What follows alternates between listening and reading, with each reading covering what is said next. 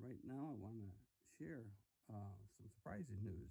This is from Sierra Club, and it shows that there have been some victories in the last year or in the last years that we need to celebrate in terms of the environment and stay active and demand more change. Don't let whoever's in charge next year continue to degrade our environment, and instead really work to make the world a better place for our children, grandchildren, and great-grandchildren, etc., to live in. Let's see, the 2020 victories are, number one, they passed the Great American Outdoor Act. After years of advocacy on our part, Congress overwhelmingly passed this historic bipartisan legislation that permanently funds the Land and Water Conservation Fund and raises almost $10 billion to cut into the $13 billion maintenance backlog in our national parks. Remarkably, just 2 years ago, the whole program was in limbo. Now, thanks to our strong efforts, the program is fully and permanently funded and will raise and spend $900 million a year in perpetuity. Pretty good news, huh? Number two, continue to retire dirty coal power plants. Just 10 years ago, half of America's electricity came from coal. Today, only 20% does. It's a drastic decline that is saving lives despite Trump administration's effort to bend the rules to help keep coal power plants online. For Florida to Indiana, Colorado, we are winning the fight to stop burning coal, and we will continue this critical battle, they say, in 2021. Number three, thwarted seismic work and lease sales in Arctic National Wildlife Refuge. Ever since Congress passed legislation opening up the refuge's sensitive coastal plain, the Trump administration has pulled out all stops to make drilling happen as soon as possible. Despite the huge risk to the unique character of this wilderness area, to the climate, and to the communities who live there. Yet through efforts, we've seen the court cases and critical groundwork has been laid to stop and permanently protect these properties. And we say that Trump's not in charge next year. Number four, stopped construction on Keystone XL tar sands pipeline and celebrated the termination of the polluting Atlantic Coast pipeline. Together, that's miles of unnecessary and risky fossil fuel pipelines that were halted, protecting communities of waterways and our climate. And by stopping the construction of additional fossil fuel infrastructure, we're increasing the opportunity for renewable energy to take place, which we definitely need. Number five, halted a massive logging project in the Tongass National Forest. On Prince of Wales Island in southeast Alaska, majestic megatrees that are key to combating climate change have been protected from chainsaws after a federal judge rejected a sweeping logging plan that would have spanned a project area of 1.8 million acres in Tongass National Forest. The old-growth forest of the Tongass provides key habitat for the area's diverse array of wildlife and supports sustainable recreational opportunities. So this is a great win. Number six, launched a new anti-gas power plant campaign.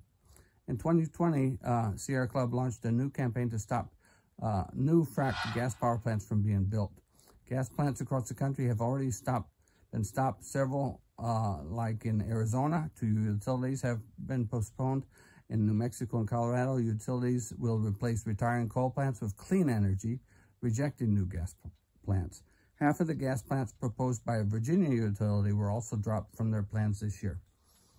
Number seven, defended clean emissions standards for vehicles. While we defend against Trump administration's evisceration of federal and state clean car standards, we have also been able to make a tangible progress in some key areas of transportation policy, including California's creation of the first advanced clean truck standard in the nation, which will slash diesel pollution by accelerating the electric truck market to 100% by 2045.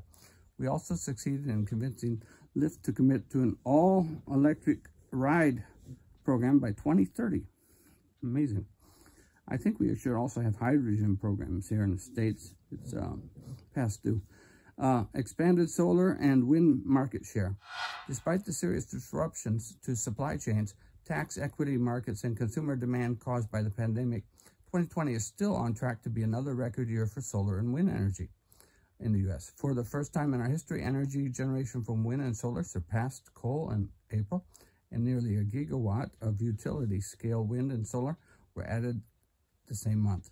We see another 30 GW of renewables currently under construction and due to come online before 2022. Number 9, headed off delisting grizzly bears in the Yellowstone region. The Ninth Circuit Court sided with the Sierra Club and their allies in July and affirmed a 2018 lower court decision that reinstated Endangered Species Act protections for the Yellowstone region's grizzly bears. There are only about 700 grizzly bears in the 3-state region, and they face ongoing threats, including shrinking habitat, changing food sources due to climate change, and geographic isolation. Sierra Club has been a leader in protecting grizzly bears and their habitat in the Yellowstone region for many years, and this was another great victory. Well, I'm glad I support Sierra Club. Please find some group to support, like the Defenders, Wildlife Defenders. Number 10, beat the Trump administration in court 88% of the time. Mr. Go to Court Trump, losing that often, costing a lot of taxpayers' money, I think. Our legal team has been relentless as we have challenged the administration in court, and our track record has been outstanding. By working with our partners in the conservation space, we have achieved victory after victory and stopped some of the Trump team's most devastating attacks. That's good. Now, we've covered these 10 points of victories in 2020. Now, let's see what Sierra Club's doing in the next year. In 2021, what are the challenges?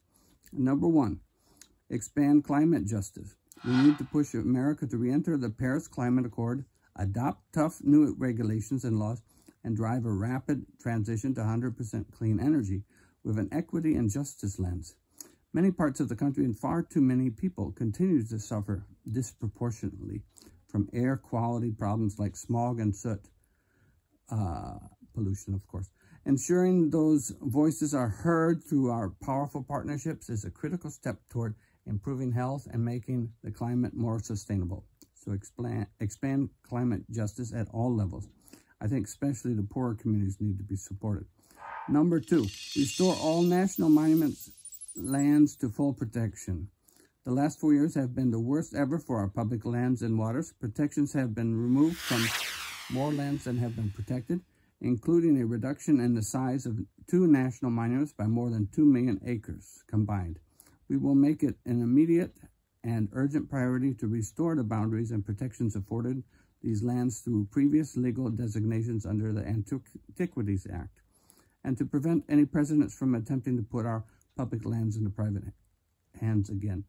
Number 3, challenges again in 2021. End the injustice along the southern border, including the construction of the border wall.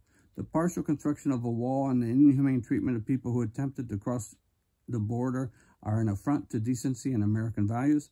The building of this wall also poses a significant threat to migratory wildlife species, butterflies especially. Number 4, challenge in 2021. Restore the commitment to environmental enforcement, environmental justice, and science-based policy in the EPA. Never again can the Environmental Protection Agency serve the purposes of polluters to the detriment of the American people. We must restore integrity and purpose to our environmental laws and policies by promoting democratic access, transparency, and justice. Number 5, end all new fossil fuel leasing developments and fracking on our public lands and waters. Protect our vulnerable wetlands and ancient forests. We need to educate our children about this too. Fossil fuels extracted from public lands are responsible for greenhouse gas emissions equal to 25% of our total national emissions. And this has only been exacerbated by Trump's administration's willingness to offer up more than 5 million acres of public lands to the fossil fuel industry.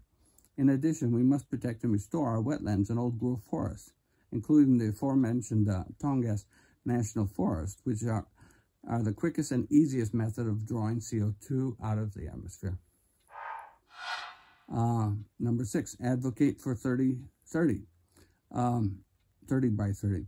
Achieving permanent protection for 30% of America's land and water by 2030 may be the most important single action we can take to prevent widespread wildlife extinction and to ensure continued health and sustainability of our natural systems.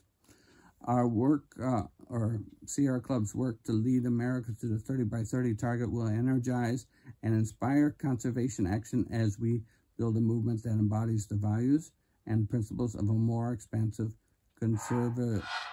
conservation ethic. Number 7, move quickly to regulate or ban harmful chemicals. In recent years, toxins that have been approved and promoted by the Trump administration, including PFAS, methylene chloride, chlorpyrifos, and other toxic pesticides. These chemicals harm not only human health, but also the safety of our air and water. This is our time to stop ongoing uses of these and other harmful chemicals and to knit back together our fragmented environmental laws to ensure we don't have to face a similar crisis in the future. Number 8, restore and enforce federal authority to protect all U.S. waterways.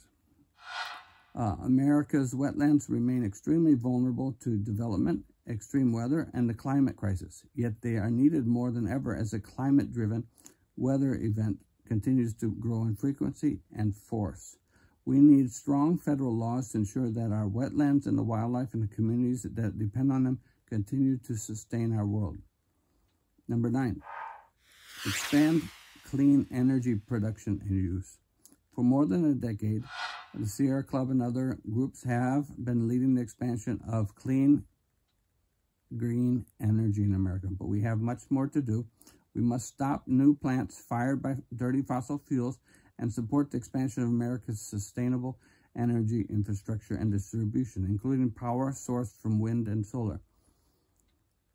We have to be very imaginative and creative and try new solutions that will last in the long term, be sustainable. Number 10, ensure children can get outdoors and heal from trauma caused by the pandemic.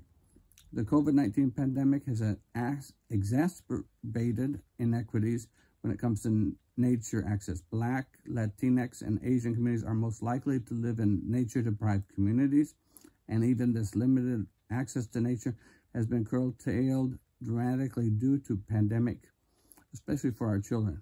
We need to expand access to the outdoors while ensuring more voices are heard in setting this nation's environmental policies and increasing the diversification of membership in organizations like Sierra Club.